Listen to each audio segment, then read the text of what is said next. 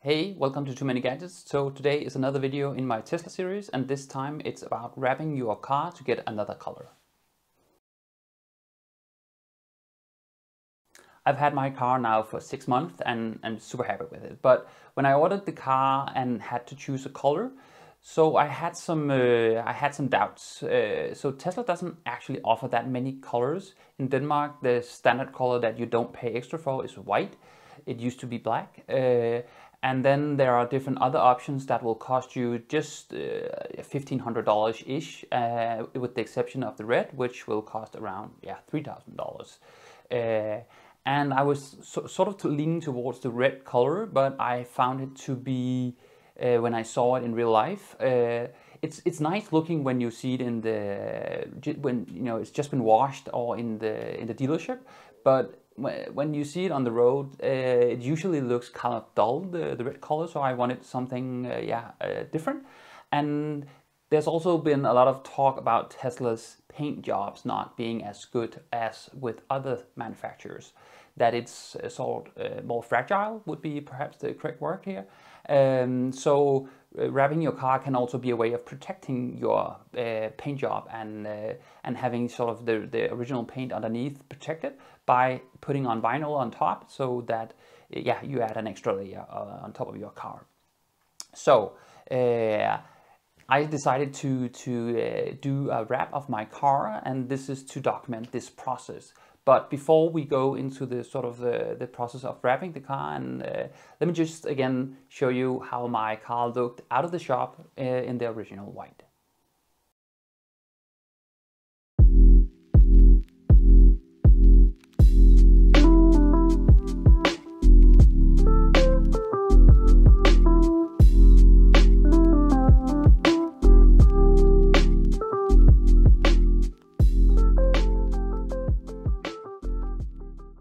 I actually think the car is looking great in white, and I had it for 3 months before finally deciding, to go through on my original plan with having it wrapped.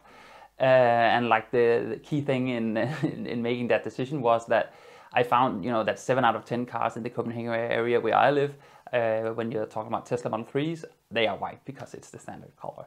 So I didn't want to have the same as all the others, so I ended up contacting a local dealership that I found, and then agreed with them that I could sort of document the process of them doing the wrapping. And I can also I did an interview with the owner, but it's in Danish.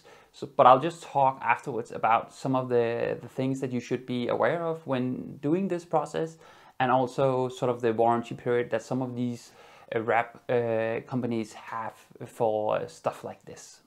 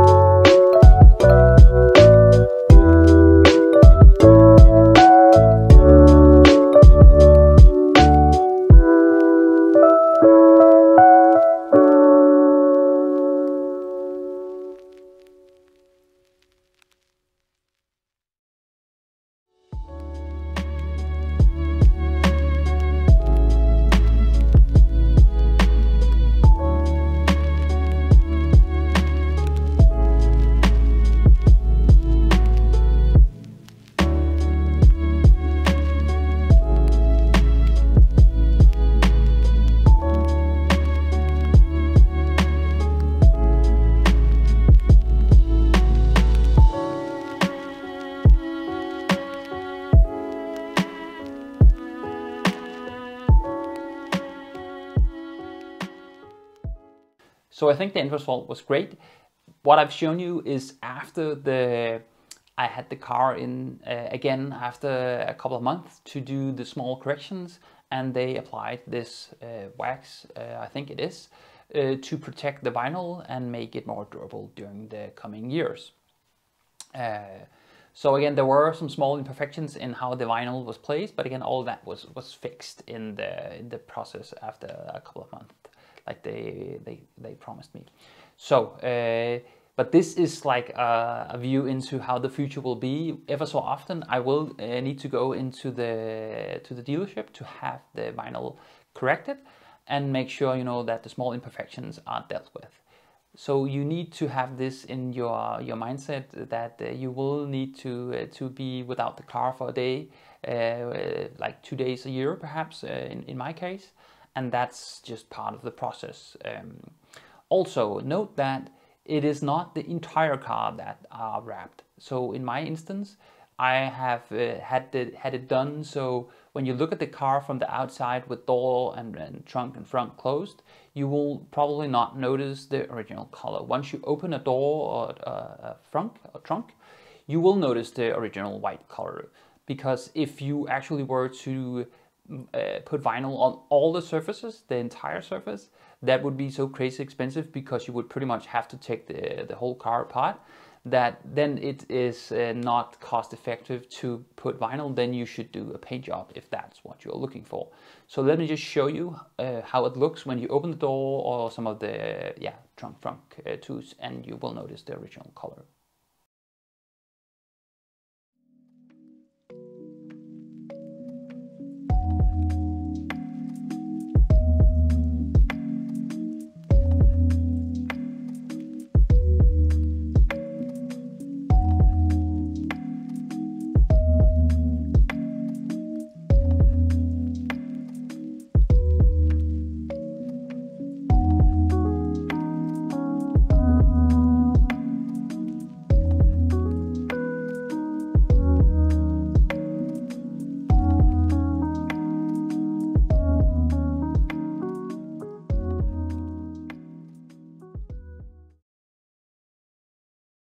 I'm super happy with my end result. I ended up paying about $2,000 for this.